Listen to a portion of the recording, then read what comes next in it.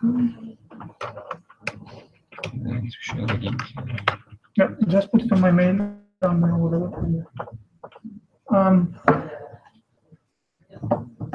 Yeah, that's it. Very good. That's it. Top one. Control L is to zoom. Control L is to full screen. Are you on Hangout already? No. I am, but I need to grab the link to share it. Yeah, or you can put it listed. Present to everyone. And that's easier. Public, you mean? Yeah, I think that's the easiest thing, so we don't have to do another change. And we're almost ready to go.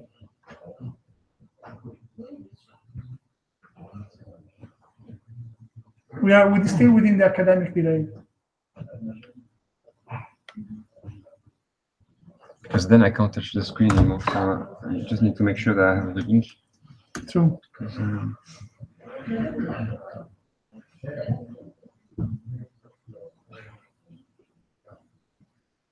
If I see anything public here.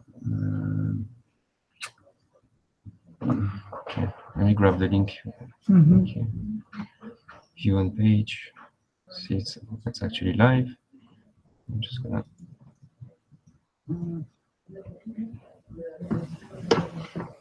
Control C.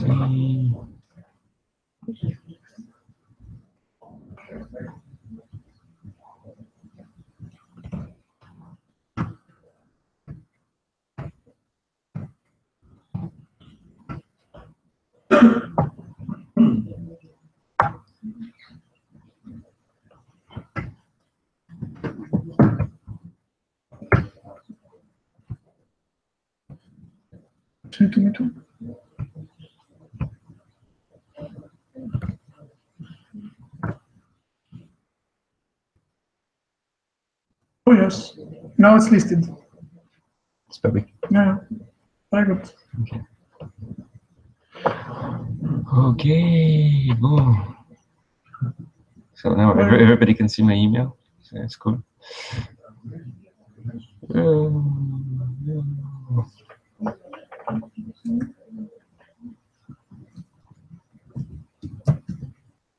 How do you see it? Huh? Yeah.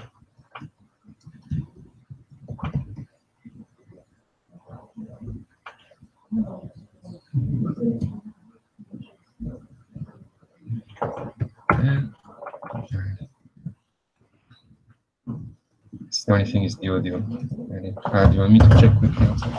No.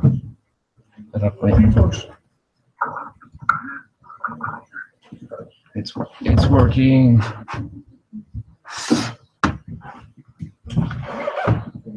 So I think we can start from.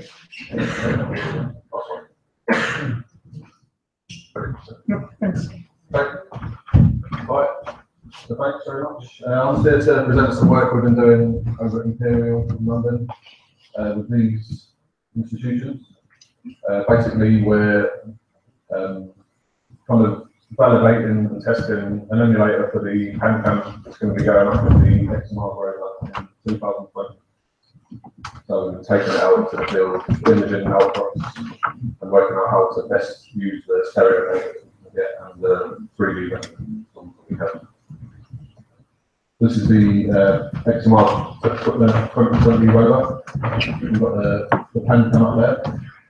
It's basically a stereo camera on a 2 meter high mast, and this is used to basically collect images of rock outputs as it kind of continues on its traverse, and then we can use some 3D processing techniques to render these images into 3D models, and then basically do geological measurements on them, so we can look at the dimensions of the features, we can measure the different strike, measure grain size and so on, and we're working on developing more advanced tools at the moment. And we basically use these tools to reconstruct the geological history of the area. We want to select and place into context the contact science instruments, particularly the drill, which XMRs will have. So we're looking to drill up to 2 meters deep in the subsurface. And this is all aimed at focusing search for life. So we use what we know about geology and where we're more likely to find life on Earth to focus where it may be found on Mars. So we took an emulator for the PanCam to the top of this mast, a robot developed by Oxford University out into the Utah desert. So as you can see, it's a very nice Martian-like landscape. It's very kind of remote and very hard to communicate. So it's kind of an ideal situation to test a rover mission and collect a lot of data and validate that data. So we had an emulator called the Aberystwyth University PanCam emulator, developed at Aberystwyth University, and we put it on top of that rover, and then we basically simulated mission operations on a daily basis over about 9 calls or 9 days, where we had an operations team in the Mission Control Centre in Harwell in the UK, and they were looking at the images and data that we sent back and then telling the rover where to drive next and so on, and what to take images of and what kind of scientific things they wanted to do. And we also used it as an opportunity to test instruments and collect as much data as we could. So we processed these stereo images into ordered point clouds, which is a specific format used in Pro3D, which is the software that we use. And we collected additional validation data to measurements. This is the Aberystwyth University PanCam emulator. It's got a 50 centimetre fixed baseline, so it's nice and wide. Got 2 wide-angle cameras on each end. We've got a 38-degree field of view, and then a high-resolution camera between those, and it's all situated on a pan tilt unit, so you can get quite large panoramas. You program it in, and it kind of takes a mosaic. We'll just put the video on. So we basically take these 3D reconstructions, which are down here, and we place them on a 5-meter resolution DTM of the area, and then we put a 50 centimeter satellite imagery on top of that. I basically rendered it all in 3D and put it all into the context. We located where the images were taken using localization data developed by the mission operations team.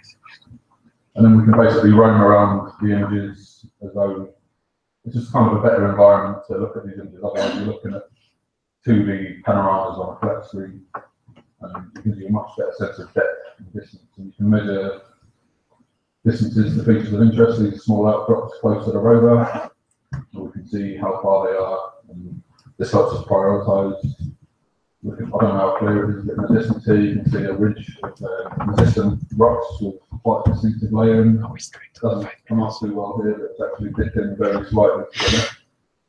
And we can use a lot of these features to kind of hypothesise what the sedimentary environment might have been, together with grain size information and comparison with orbital imagery and stuff like that. So these dotted lines here are where we can measure some different strikes. So we can also, if you've got what's called crossbedding, which is formed where you have migrating dunes in a desert or in a river, you measure the different strike of these different laminations and work out which direction these sediments may have moved in. So it's all a work in progress. We're only out there in November last year, and we've been working on georeferencing all the data and sticking it all in one place. And then we're just working on tidying up some of the artifacts and kind of comparing the measurements with what we have in the field.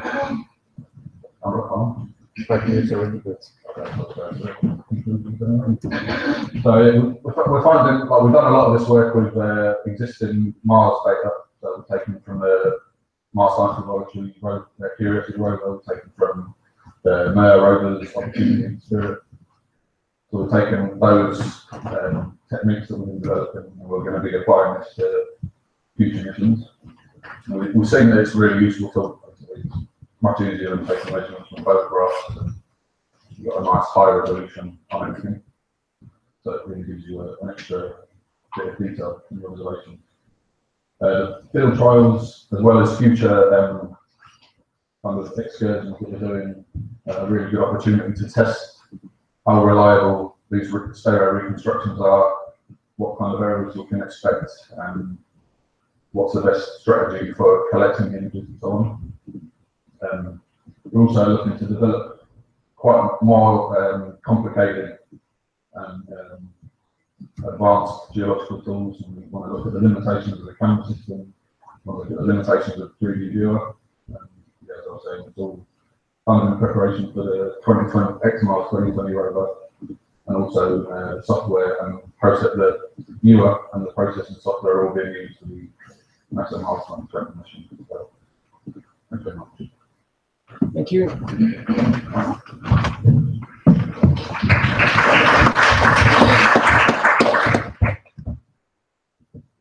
Any question for Rob? Trent? Have you thought about, I know the Bird rover team has started looking at like HoloLens and VR, does, you know, Pro 3D is going to fit into that? We're talking about it at the moment.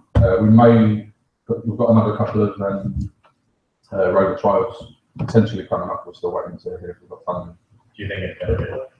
It's easy to use, and it gives you a much better sense of place and scale and stuff like that. So it's not essential in my view yet, but it will be useful. Just people interested in my Thanks a lot, Rob. So then we move to the next speaker, who is actually François Godard. And that's your set. Oh.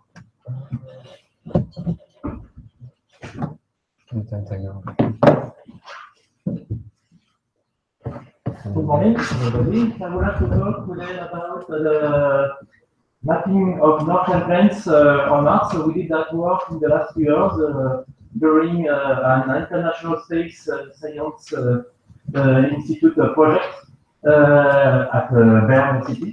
We are a few tens of researchers from different European cities working on that idea to do a detailed map of the northern plain of Mars. And so there is a French team, a German team, English team, and I will try to summarize that research program. Currently, Jean-Marie was not able to reach that workshop. So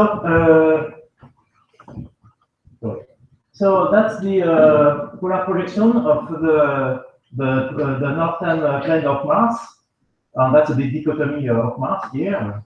And there are many interesting features observed on those northern plains, like these scarp terrain, these rampart craters, these unknown domes here on the broccoli features there.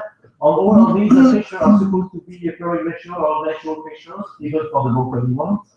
And one of the main scientific goals of that plane mapping concerns the relationship between the climate of Mars and the permafrost, the ice-rich permafrost, which may control the distribution of these landforms. So we use for that many images. There are the so famous CTX images with a high resolution image, and there are thousands of images for these northern plains, and we use also the laser altimeter for the topography. So that's the geological map from Ken Tanaka from USGS, Texas. That was performed during the dating missions and updated with new images. These are regional scale geological maps. And we use, you can see that the coverage of these CTX images are quite good, even for a small portion, large portion of the northern plains. That's a swath between the 30 degree north to 80 degree north here. And so we try to propose a new detailed mapping of these northern plains using all of these maps. So for that, we selected three main swaths: the Arcadia Planitia, Utopia Planitia, and Siberia Planitia between 20 to 80 degree north here. And we did that separately with three main teams: a French team, a German team, and an English team.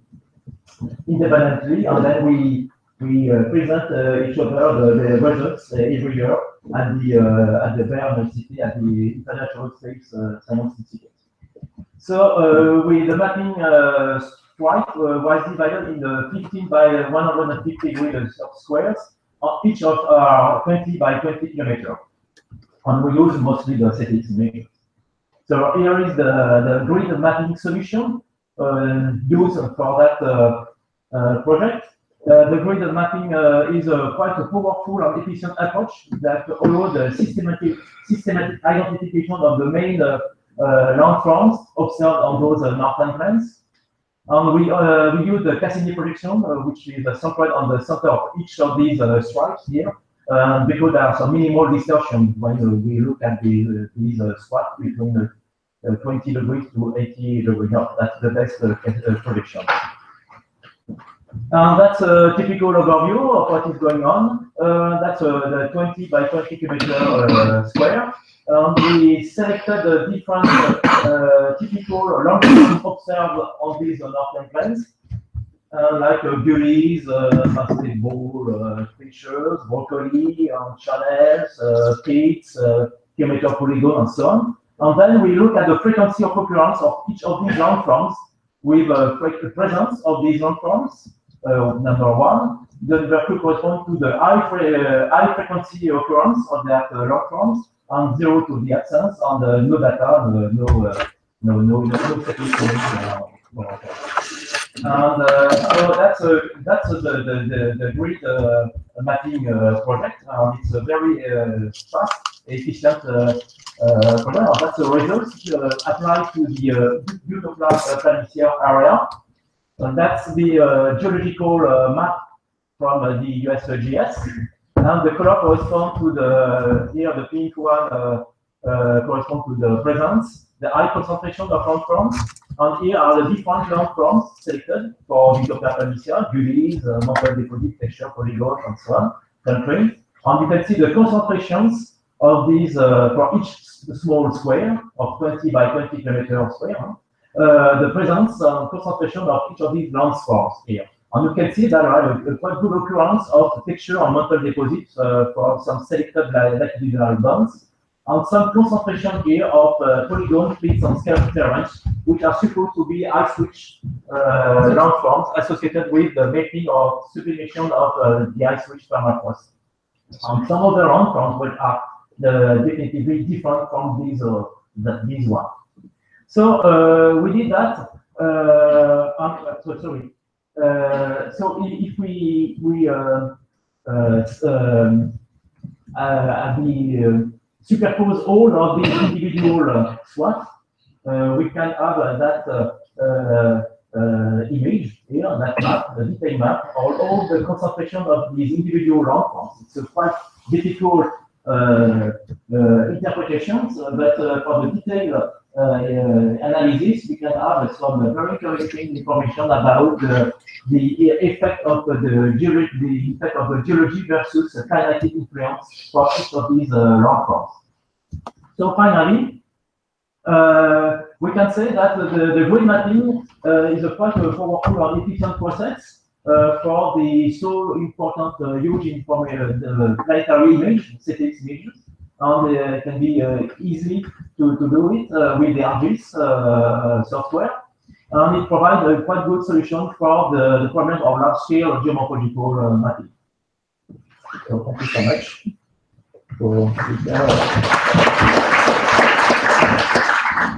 Thanks for the concision. Any question? What about the dictionary of features that you showed in the table? Is that something that comes from, for example, template from a geological map, or something that the mappers propose from time to time? Yeah, good point. One of the first meeting we did at the Bern City was about that.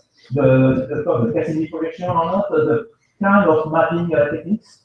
And then we, for each area, Utopia, Canada, Utopia, we looked at, we did a 3 separate group with the structure, and we selected the main landforms and we did a very detailed definition of these alarm forms. And we did a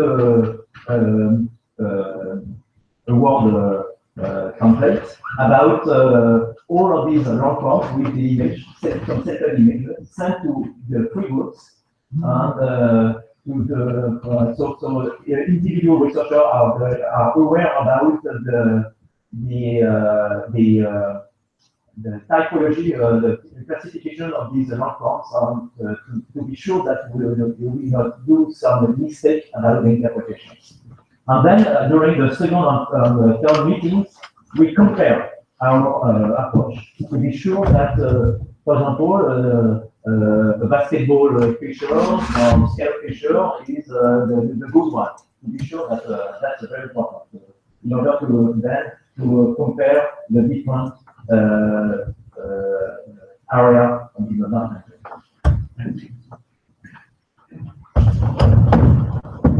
No more questions? So if there is no more question, we can leave the stage to Mario. D'Amore.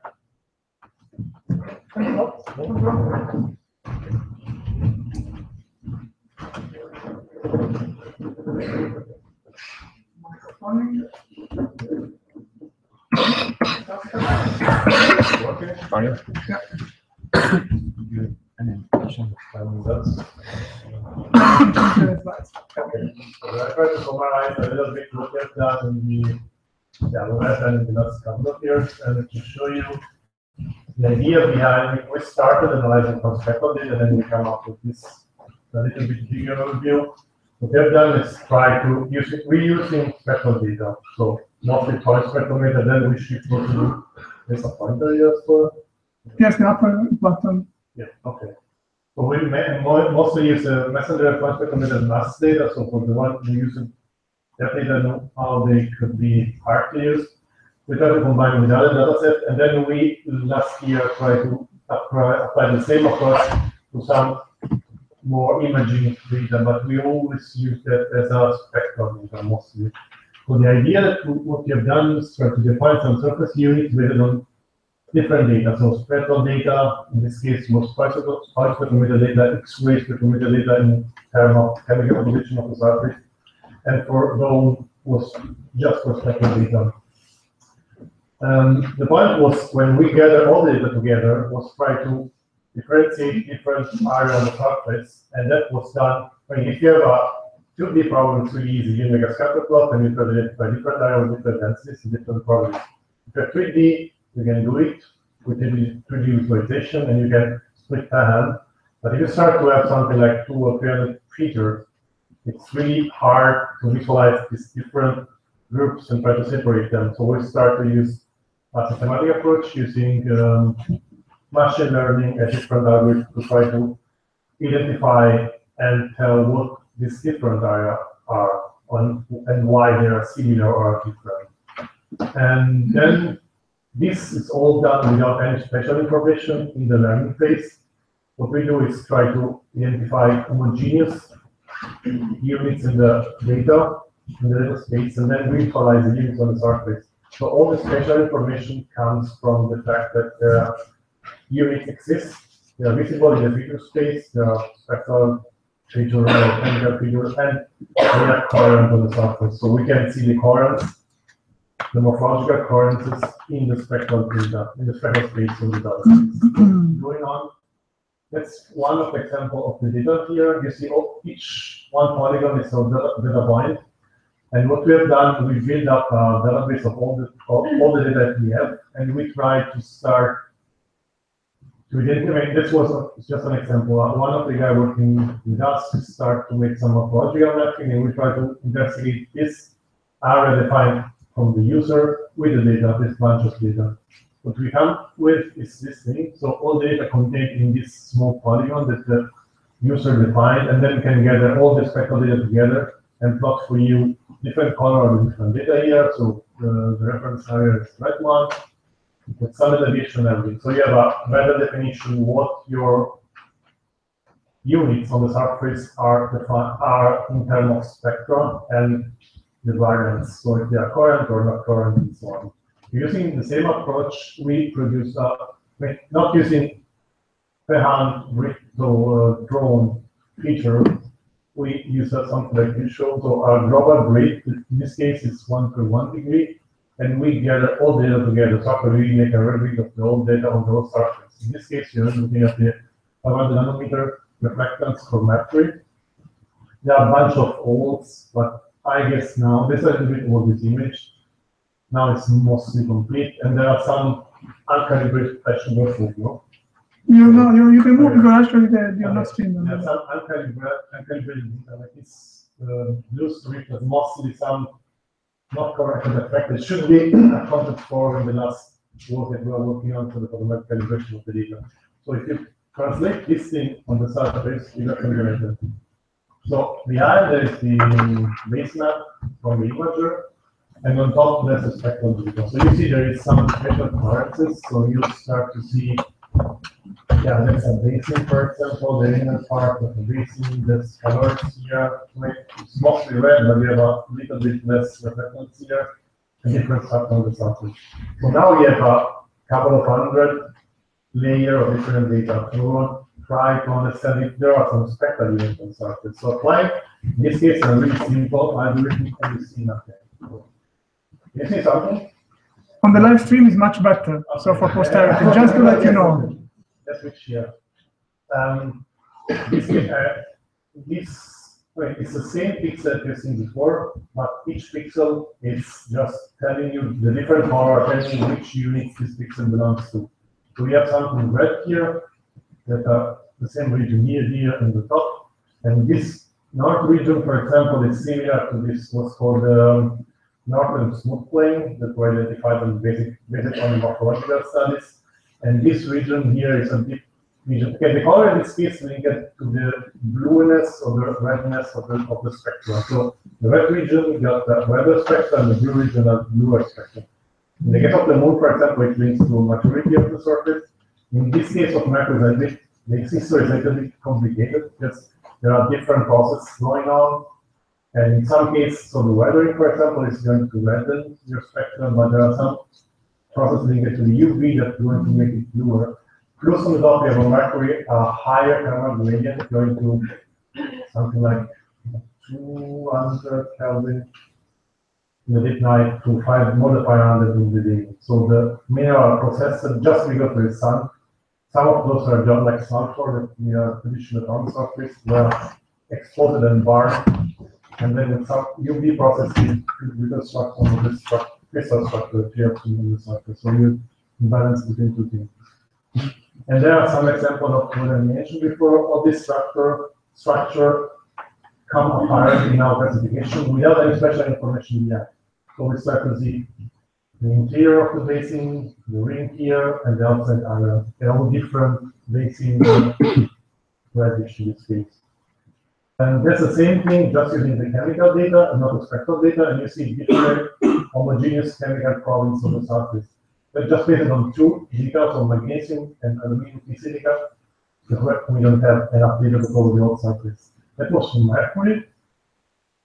Just really quick for the data set on VESPA, we took data cube and we used each single image point as a spectrum, and we used that to classify using different algorithms. The idea was to get the data as they come in, and we classify each single cubes alone, all the classes are present in a cube, and then we gather all the classes together to make a homogeneous global class.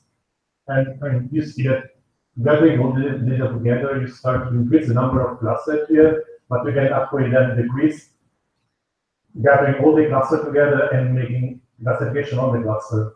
But there are some points where we get always more points than the other. It means actually that we are looking at a new place on the surface, and all the pixels doesn't belong to the cluster we already see. We are discovering something new.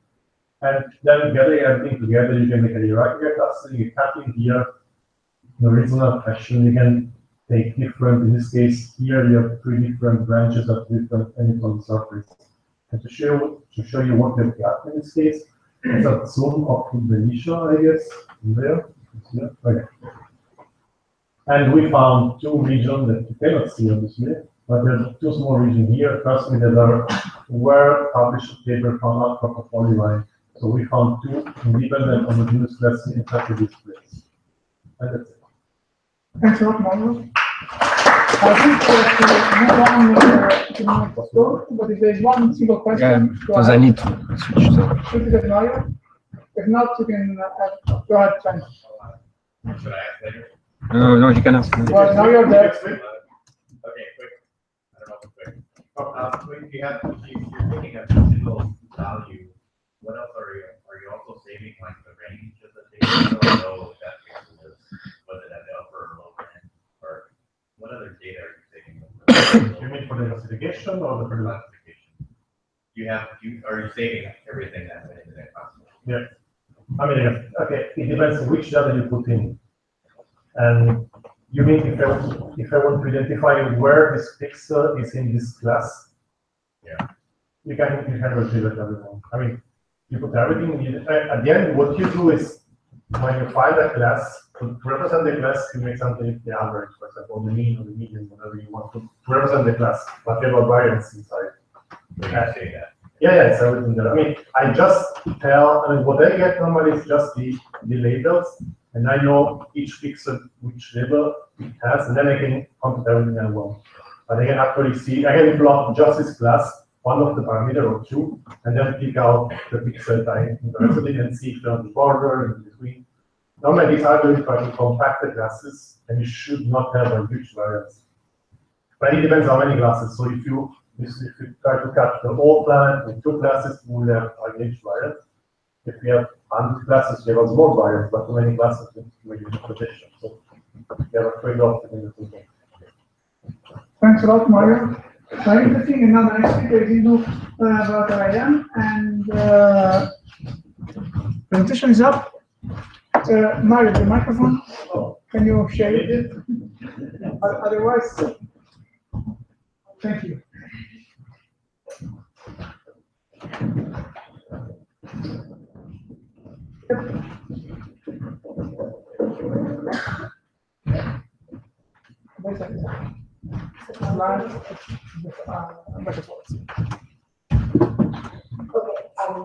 Doing developer agent. My PhD topic is completely different from what I'm presenting now. So I basically work towards metrics period of data Colombo and then surface methodology of Mercury, Moon, Mars, with head of the data set. So why fresh data? Why am I talking about fresh data? So it is important to me. Okay, this is I started to work on my own. My friend Shruti, she's also doing a PhD at Oslo. With huge support from my supervisor and helper. So okay, why fresh data? Let's go back to 4 billion years of moon, so we have crust, which is available from the surface. And then say after 1 billion years we have a basalt flow, volcanic flow. And over millions of years we regularly ponds over there. Let's say like another 2 billion years we have another basaltic flow and another regolith. So if I want to study the proportional evolution of volcanism over time in this area of interest, I need to see the mineralogy of this basalt flow and then this basalt flow. But from an orbit, all I see is a regolith surface which covers the basaltic units. And regolith is not really one-to-one match of the surface what we're looking. It is a mixture of materials from the nearby, even from the higher. So it is not a true spectral match for the surface we are looking. So in order to study these basalt flow, we need to look for a small craters, which just removes the regolith and exposes me the basalt flow I need. So if I want to study this basalt flow, all I need to put is a bigger crater which scoops this material up. So when I have an M-cube, for example, an M-cube spectrometer on the orbit, if I get the spectra from these crater surfaces, then I'm actually looking at these basalt flows. But the question is, am I really looking at the spectrum of these basalt flows? Because the material on this surface is formed from the solidification of a milk at high temperature, high pressure. Whereas the basalt flow is just a natural crystallization of volcanic lava on the surface. How spectrally if I take those basalt flow in hand, just hammer taking and take a spectra, will that be equal to the spectra what we take from these impact factors? It's a big question. So in order to understand that, we have to really understand the impact morphology of these fresh craters and how mineralogy relates with every impact feature on these fresh craters. So let's go for a fresh crater on the center of these 5 kilometer diameter. It's okay. It's not very well in this. It's a very beautiful crater having whatever impact feature you want to see on an impact crater you see here. Like you have a very beautiful melt flows here. You have concentric shock falls over here, and this. Okay, if you clearly see, you can actually see some kind of maybe failure. For example, okay, this case is an ocean pressure. We know the thickness of lava is approximately 16 centimeters, and it's a 5 kilometer crater. So all we are seeing like 500 meters deep. So that may have the basalt flows of over billions of years. And this case is like dated maybe like something here. And if you take the spectra from each morphologic unit of this impact features and compare with the general double melt flow, so just focus on the yellow spectra. Is this yellow spectra really equal to all the other spectra of the crater? I'm looking at the same region, same melt flow, same crater, but same MQ data, nothing is different. Why are we seeing this mirror differences? So it is particular to this crater or all single touch craters on you. So both are single touch craters on you. So when I use this crater catalog and just collected the craters which is just between 3 to 6 kilometers and also having a very fresh simple crater morphology. So 41 craters out of 1356 craters have very fresh morphology only, and you can see most of them. Okay, some of them are in ocean stress and medium basin similar mineralogy, similar basaltic volcanic history of known regions. And these yellow spots, they are not really between 3 to 6, they are something like 2.5 and 6.5, a bit closer. So this is the Lichen what we studied. So let's take a Runkel crater. It's very close to Lichen, and it also has a very good impact features registered, and it's a 6.5 kilometer crater with 34 million year age. Okay, so what I want to know the morphology and mineralogy correlation for all these interpreters, and also the age to know what is the age span for the crater to lose its impact morphology units. To know that, I have to download like huge data sets and huge data sets, and it's feasible work, but it's very time consuming work. So what I want from this workshop is any web-based solution that actually make me like take crop the region, should give me the MQ data for the region, and just give me the land data for the region so that I can easily go map. And any open source data detection, we know there are lots of algorithms for automatic data detection, but they are in-house, it is not freely available. I'm aware that LMMP has the data detection algorithm for the Apollo 15 units, but not for the whole unit. So if we have any tools for open source tools that anyone can use for automatic data detection, because this will really reduce. Look, I want to find the age for all the 41 craters. It's the thing. So anything we should discuss my work. Thank you. Thanks. Time for some quick questions. If not, we have lunchtime, coffee break, and other non-standard slots. Thanks a lot, Tina. The next speaker is Anthony. And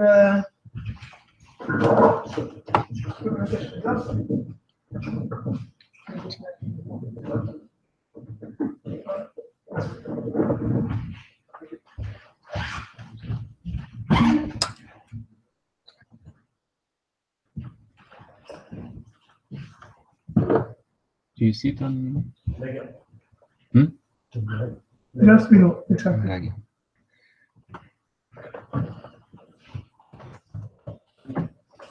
welcome everyone. I want to introduce you the cesium interface and the opportunity to do collaborative science with this kind of viewer. And before talking about that, I want to talk about Martian Quantum Database, which 5 years ago by Robbins, short of it, and it's the most complete quantum database on Mars. It contains more than 300,000 quarters, larger than 1 kilometer. And for quarters larger than 3 kilometers, we have topographic, morphometric, and morphologic data. So it's a very complete database. It's built with by using things like that, 100 meters of it. And all quarters, were manually quantified and measured. But there is 2 problems with this database. The first one is that when you want to download it, you have the choice between 5 types of download, more or less data, more or less information. And the first one is the first download is adapted for edge dating. But when you download this database, it contains a large number of secondary craters and ghost craters, and you have to exclude it to date Martian surface. So it's not adapted to edge dating. And the second problem is false detections. There is a lot of false detection in this database. There is one. You can see a raw image, it's a missing image from Martian surface, and here the Robbins database. And all white craters are in the database but do not exist. So we have to review the entire database, and we propose to review this database by manual checking of each crater. And we propose to categorize them to exclude secondary craters and ghost craters to adapt this database to HJT. So we need to collaborate with as many people as possible because there is a lot of craters in this database, and we have to create a shared goal and a standard tool to decrease the checking time for each quarter. So we have adapted the planetary data library of cesium for monitors.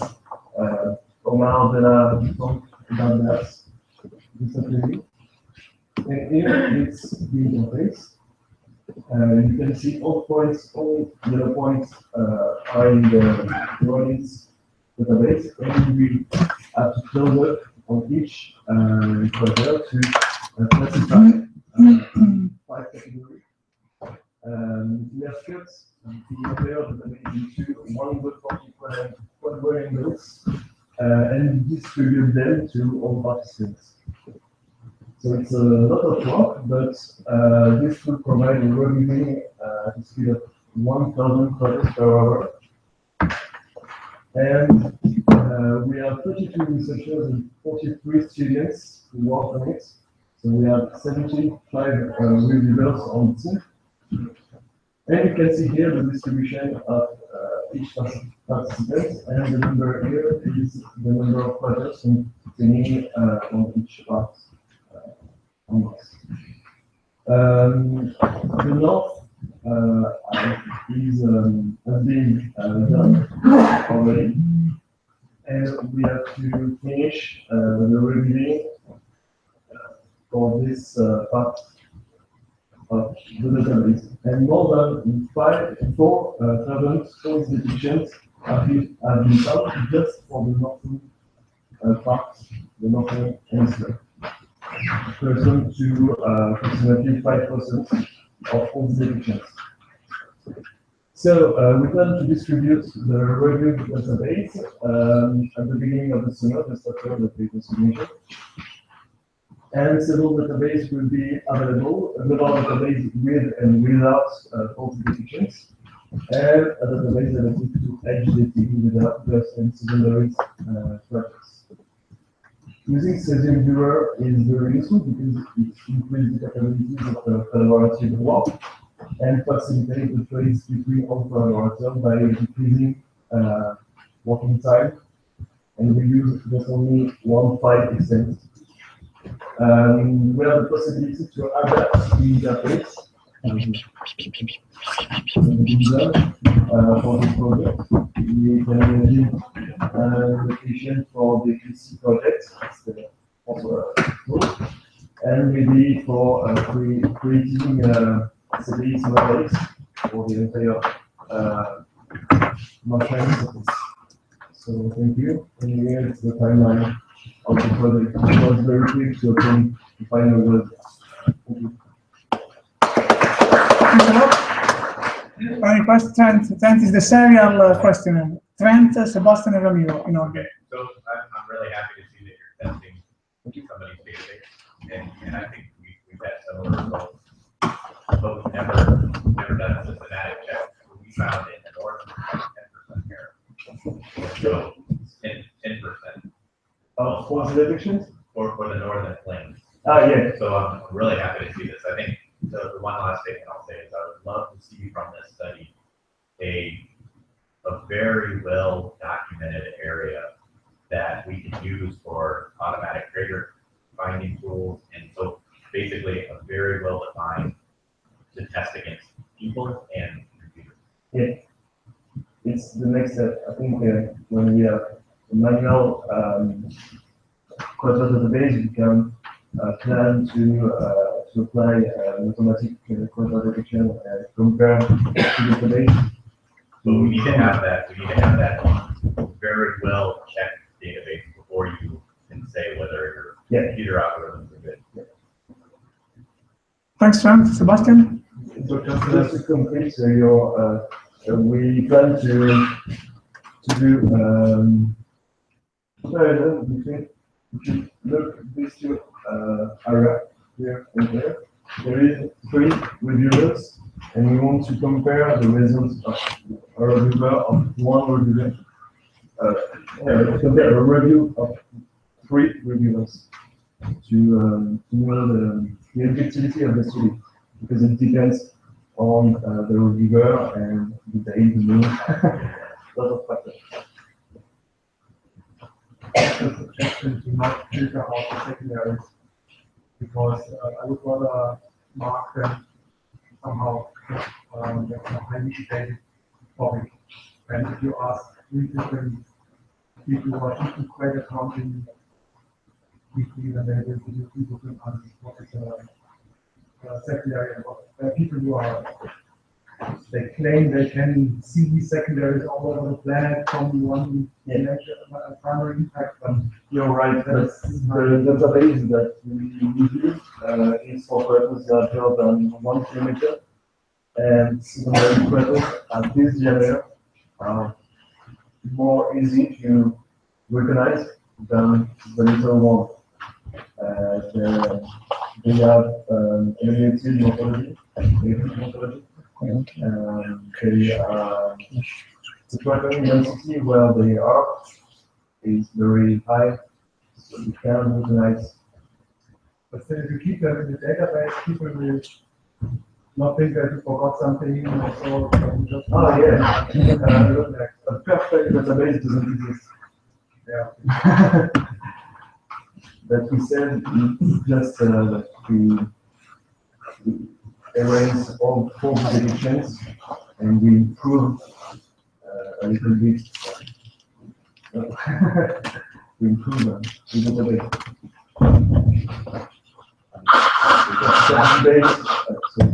Usually we can debate for a lot of things.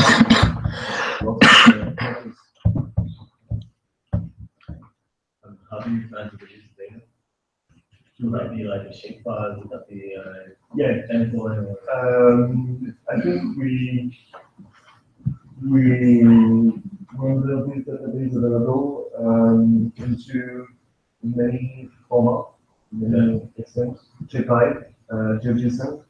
We use GeoJSON file for this review, for this project. So yeah, it's important to not convert the file that you download to use it. So we do the job. Thanks a lot. Well, good. I haven't read it, but I think there's an abstract on the problems with the database. Let me see. Let me know. Yeah. Yeah. I know about that with her. And she said that Robin's cluster database has almost 20% of all the detections, but I think it's too much. Too much. Yeah, 5% is a good approximation, but not 20%. So the next speaker, thanks a lot, Anthony. The next speaker is Omar Dela, and the usual sharing of tools.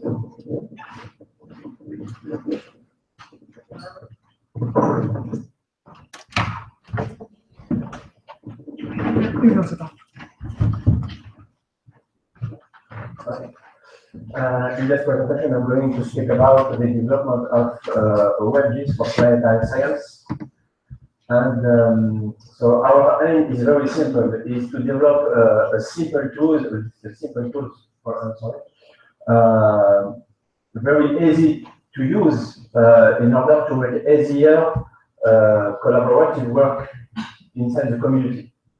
So we decided to develop a tool by considering 4 points. The first one is that, this tool must be able to visualize planetary data in 3D inside a browser. That means that you don't have to install it in your machine. You just have to go in a website to use this tool. Then this tool must take into account planetary standards. This tool must offer to the user to use basic GIS-like tools to explore data. And finally, this tool must offer the possibility to merge data, local and distant data in the same screen. For example, I would like, for example, to use maps from the USGS. Thanks for sharing this data. And for example, I would like to put on these maps virtual observatory from Paris, for example, or Jacobs University. To develop these tools, we used the Cesium framework. The Cesium framework is an open source framework developed in JavaScript. And this Cesium takes into account several web technologies, recent technologies such as Knockout, Node.js, Require.js, and other technologies. But the most important thing is that WebGL is based on WebGL technology. That means that WebGL will use processor of your machine, but it will also use the graphical card, and this makes Cesium application very fast. The aim of Cesium is to create a based blob in 3D and maps, so 2D and Columbus view, 2.5D, for visualizing data, dynamic data. If you are interested by Cesium, you can see some example in this website. And here I just put the official website of Cesium. We called this tool Planetary Cesium Viewer, and in this slide I summarize some characteristics of this tool. The first one is that this tool is a customizable application. I mean that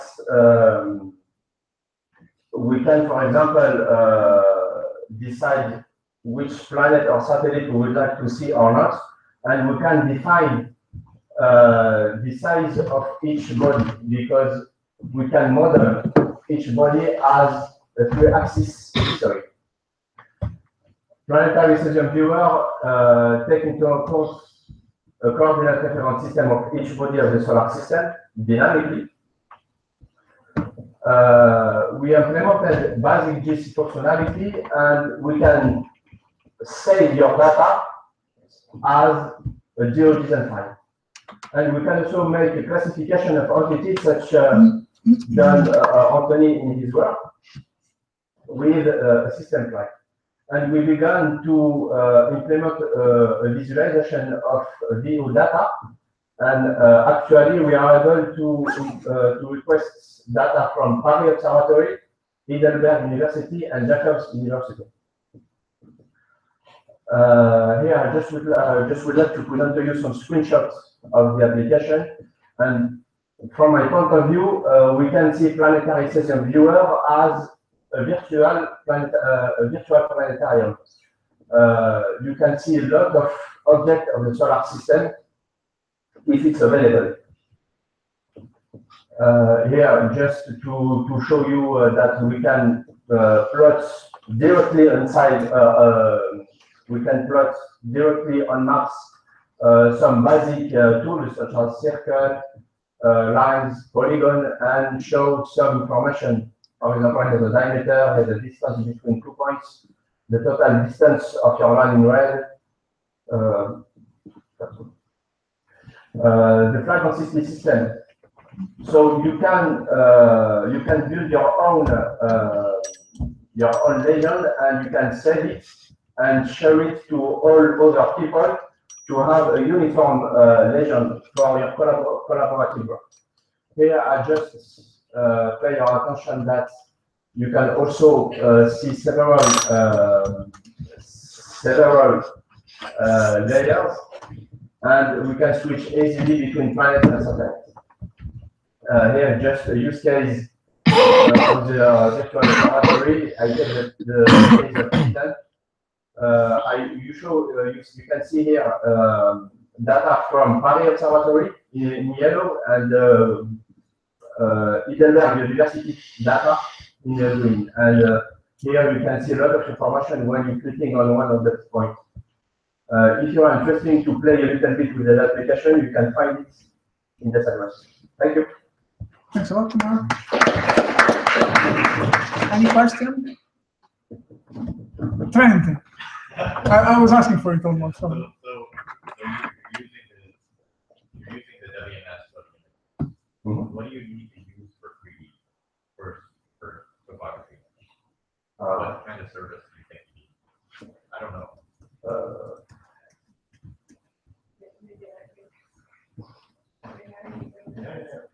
But it's just in test because it's not yet completely. But currently I'm doing some season terrain viewer. It's an open source solution of the terrain is provided by the same company, same company. So it works. But we had problem with yes, that's the reason why on our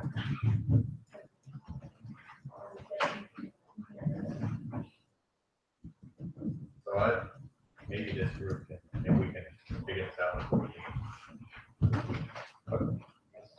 Thank you. thanks a lot. Thank you. Next speak.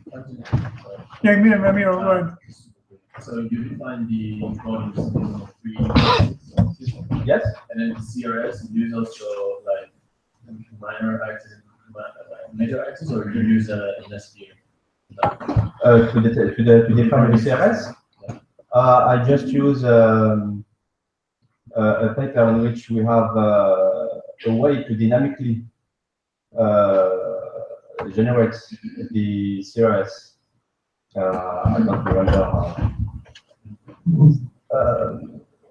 This is the trend paper. Yes. So it's your fault, Trent, or your merit. I don't know. Maybe it's Yeah. maybe it's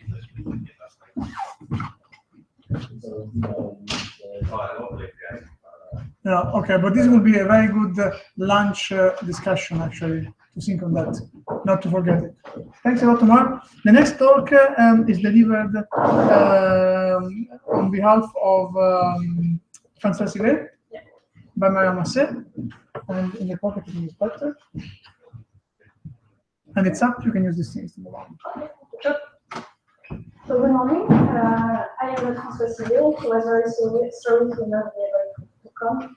But as a collaborator of this project, I will try to present his project, which is VR2 Planets, VR for virtual reality, an immersive tool for data visualization. So what is VR2 Planet? So at the beginning, it was a real research project in virtual reality, which took place in the planetology of Jean Lab of Nantes, and led by François Sivet and Stéphane Modic.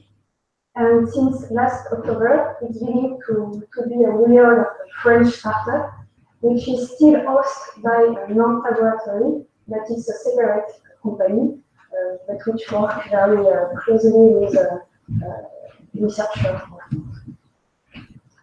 with Stéphane Modic and for example. So the aim of this startup is to provide immersive tools for geoscience and education. So what is the objective of the startup? It's to modelize inaccessible or sensible sites in an immersive showroom, and it provides a decision-making tool. So for example, for inaccessible or not easily accessible sites, it can help for the preparation of field trips, or for example, for sensitive sites, it can help for the selection of future landing sites and so on.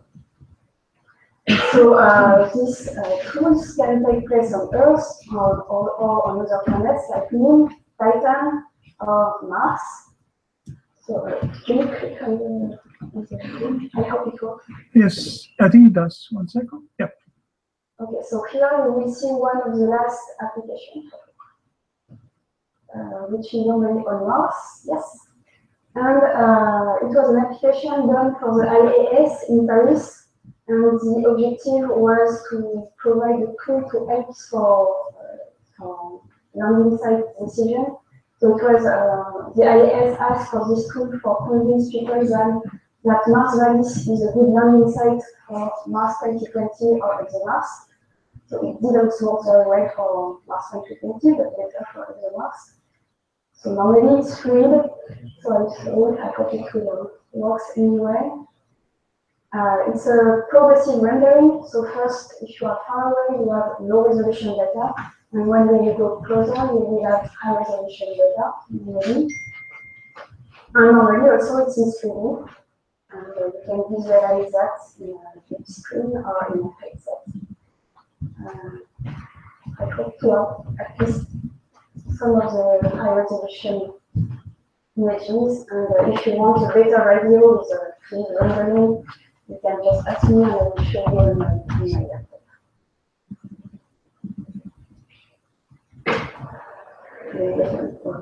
Yeah, so this is the higher resolution we need to appear. I will maybe not stay very long on that, but I will see. Okay, so you can visualize, so I can show you the better radio because there is very high resolution data with IRS settings. So this application is designed for different immersive device, so it can be a cave. So you can see only 3 screens here, but there is 4 screens, 3 here and 1 on the ground. It can be just multi-screen in 3D, or virtual reality headset like HTC Vive or Oculus Rift. And this headset is multi-users. That means that you can be here in Roscoff and work on Mars in Roscoff with your headset, and you can talk about Mars and, for example, curiosity site with someone in US with the same headset and the same application, and you can just work together on Mars and have a look at the geology and talk about the geology. So it's a powerful tool. So if you compare to ArcGIS 3D Viewer, you have a 3D real-time view, a fluidity of rendering. Can you click on this image? Fluidity of rendering, full resolution image, and as you can see, again, already it's more fluid. And here the spatial sheet is for public exhibition. It's a bit aggressive, but we are producing a new one more safe. And finally, so to the process from DTM to 3D virtual appearance is waiting for patents. and it's based on technology from Biogen. And the final objective is to have a GS tools, so it works. So you can do some points, calculate frequency and volume from these tools. And just to finish, some awards from Europlanet for this application, and a visit from the French minister. Okay. Thanks a lot, Mohammed. Any questions? Yes, do you have maybe like a tool that you can use also to like draw things or stuff? What? Do you have a way for this kind of tool to, for example, draw lines or even? Yes, that's what I was showing just before. Just very fast. But, yes. I'm not sure you can do now, but it's talk about it, but you can continue. Thanks a lot. So then I would say that we can move on to Emily's talk.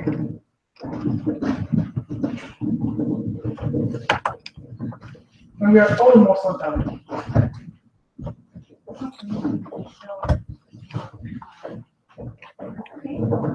Thank you.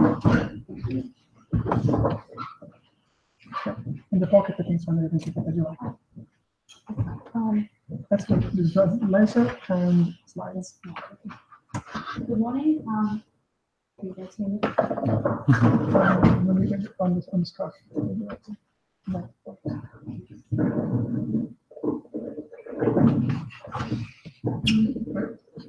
You should go. Better? Yeah. Okay. All right. Good morning. Thank you for having me here the opportunity to present the solar system track. So it's a project that, I work with the team at JPL for development of those web portals, and also project management is actually at AIM-SERVIS, which stands for Solar System Exploration Virtual Research Virtual Institute. And a lot of our products is actually come from Trend USGS, so thank you for their contribution. So just a quick overview.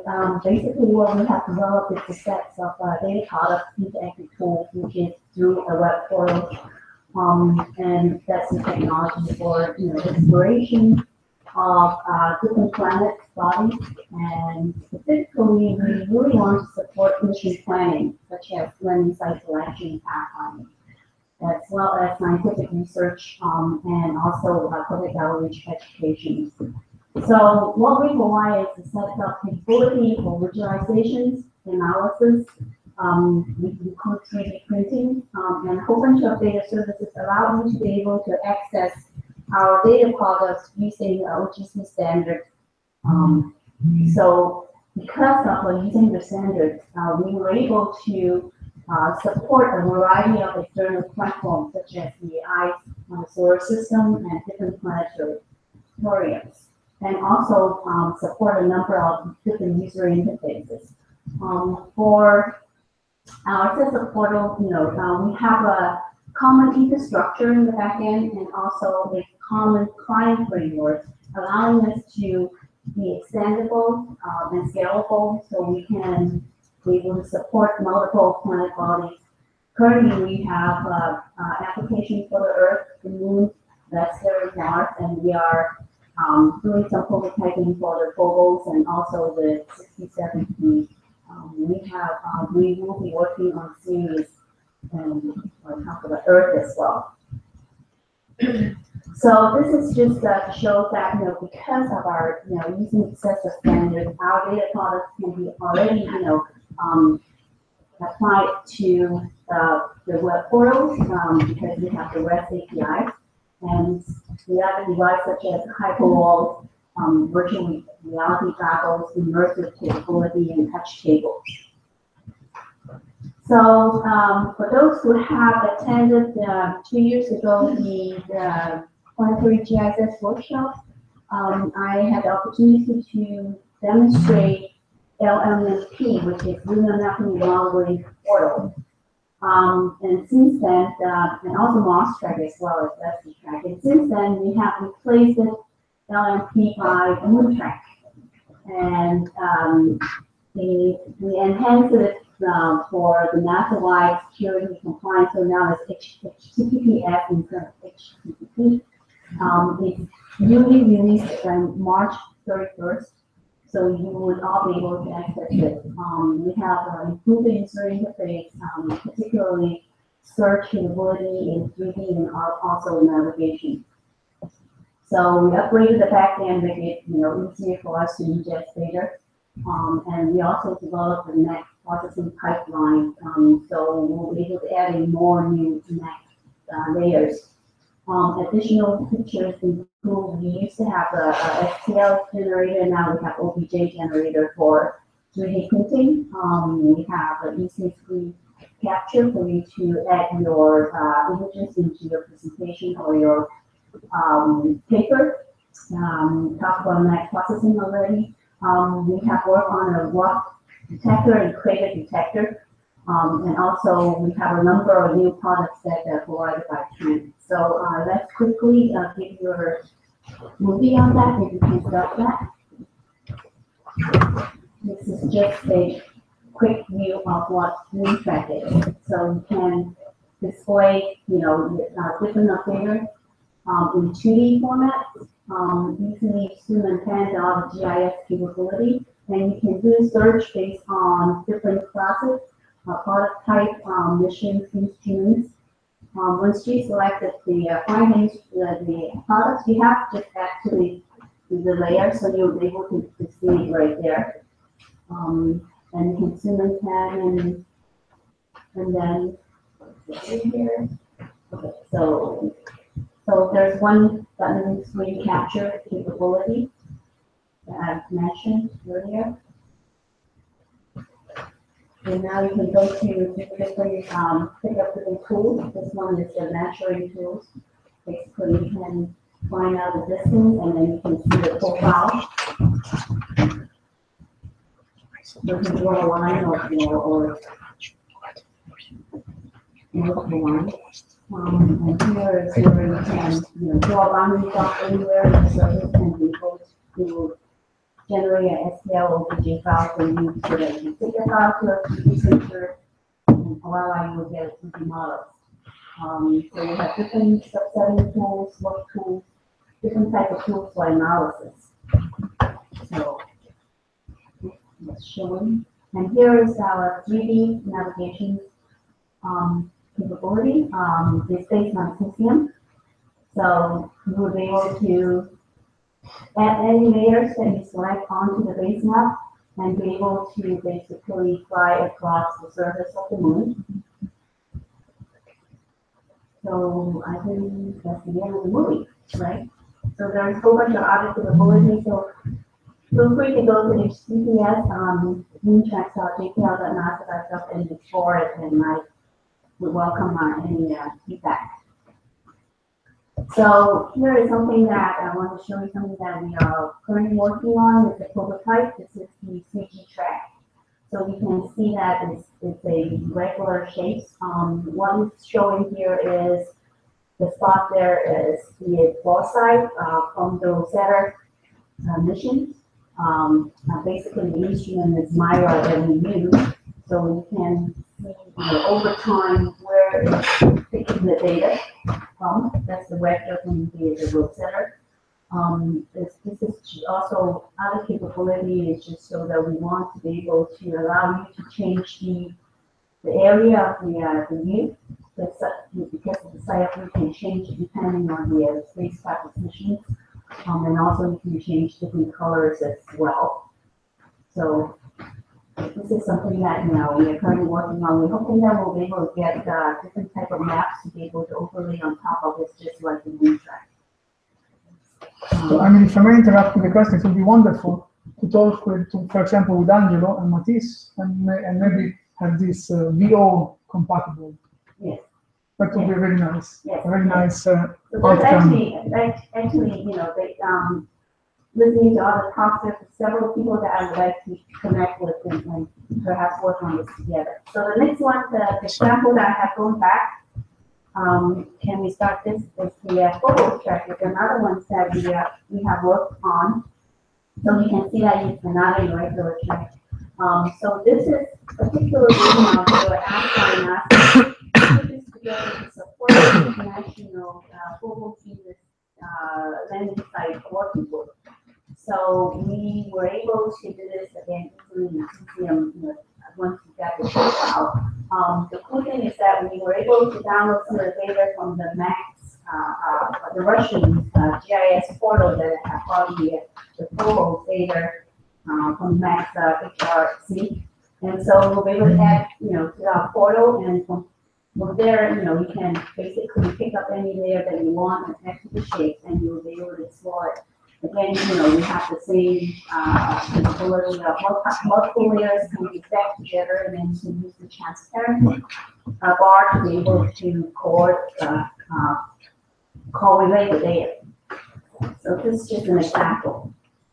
So quickly going forward, we are be working on vertically tightened, and particularly we'll be supporting the Mars 2020 and the human landing site, selections. For the moon, we support the resource cost sector.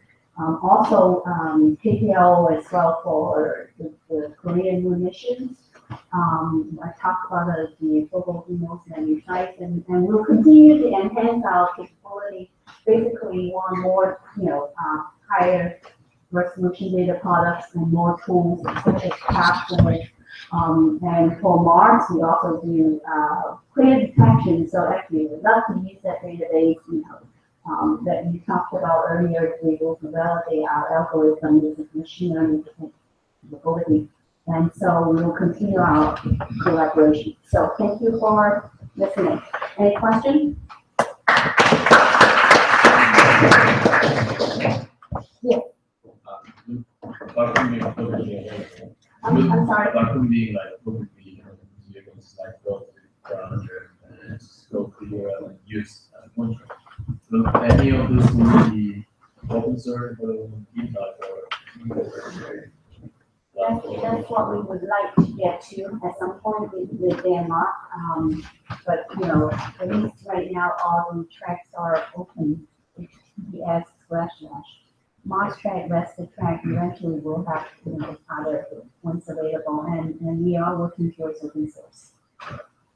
Another question? Can you speak the item up? The CC track, okay. Do you also have data to show on the course or only the? We would like to work with different type of data, so it all depends on where the data is available and what format they are coming from. So we work with the JPL to mirror as a JPL instrument. So we will get some of the data, and those are temperature data. We eventually will add to it as the time series temperature data sets. I would like to be able to get hold of other data products and add to the map, but it's not be challenging because of the shape. So that's going to be a lot of work and make it available. And maybe the tool is embeddable in other web portals, in other web tools. So we can use the technology of the tool and data analysis capabilities. To do some cross-service work.